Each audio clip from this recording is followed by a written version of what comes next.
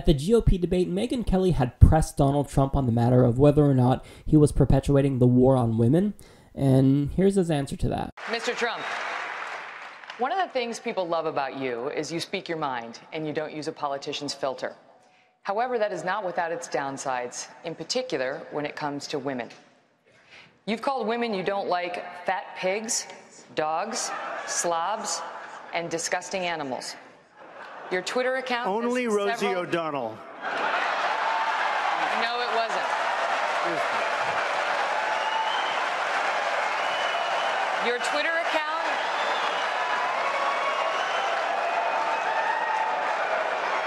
Thank you. For the record, it was well beyond Rosie O'Donnell. Yes, I'm sure it was. Your Twitter account has several disparaging comments about women's looks. You once told a contestant on Celebrity Apprentice it would be a pretty picture to see her on her knees. Does that sound to you like the temperament of a man we should elect as president? And how will you answer the charge from Hillary Clinton, who is likely to be the Democratic nominee, that you are part of the war on women? I think the big problem this country has is being politically correct. I've been challenged by so many people, and I don't frankly have time for total political correctness. And to be honest with you, this country doesn't have time either. This country is in big trouble. We don't win anymore. We lose to China. We lose to Mexico, both in trade and at the border. We lose to everybody. And frankly, what I say, and oftentimes it's fun, it's kidding, we have a good time, what I say is what I say.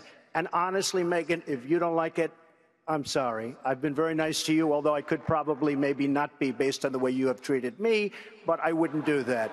But you know what? We need strength, we need energy, we need quickness, and we need brain in this country to turn it around. That I can tell you right now. So really, I mean, the first thing that I thought during that video was that I just feel like I'm watching a real life parody. I mean, what do you say about that? Now, when she stated all of these things that he had said, you called women fat pigs and whatnot, he said, no, just Rosie O'Donnell. And then she kind of pressed him more on that. She said, no, I can assure you, you've said this about multiple women. But then he said, I'm sure it was about multiple women. Okay, so you just concede right then and there. He's like, yeah, I've said horrible things before.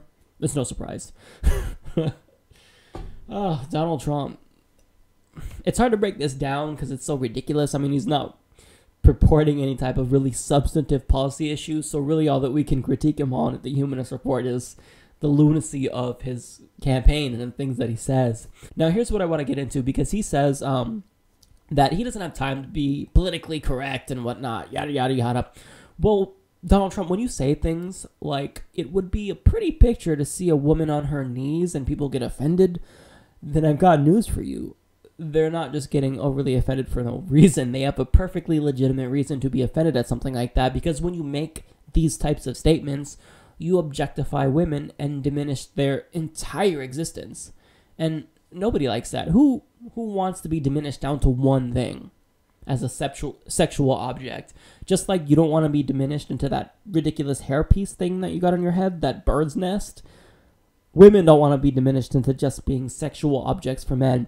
So they're not being overly PC. You're just being a chauvinist. So he later on addressed Megyn Kelly and said, if you don't like it, what can I say? I've been nice to you, and I probably don't have to be based on the way that you've treated me, but I wouldn't do that. Now, apparently he changed his mind, because he later tweeted, Fox viewers give low marks to bimbo Megyn Kelly. We'll consider other programs. He just called Megyn Kelly a bimbo. So I'm laughing because it's ridiculous. I'm not laughing that he called her the name. He basically was just called out for perpetuating a war on women by saying women are this and that. And what does he do less than 24 hours later? He then calls the woman who accused him of this nationally at a GOP debate a bimbo. Oh, facepalm, man. I don't know what to say about it. Donald Trump, you're crazy.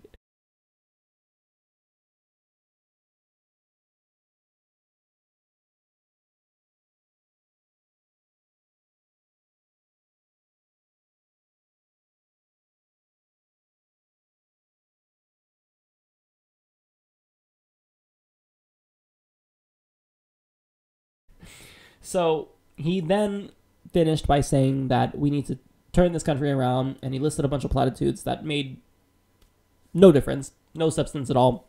So the takeaway is that regardless of how much of a joke we all think Donald Trump is, which he is, even the Republican Party thinks it's a joke, you can't deny the fact that this is very entertaining. I don't like the fact that he is saying all these horrific things. I think that it's very offensive. But at the same time, though, it's really interesting because you're really seeing the Republican Party scramble because of it.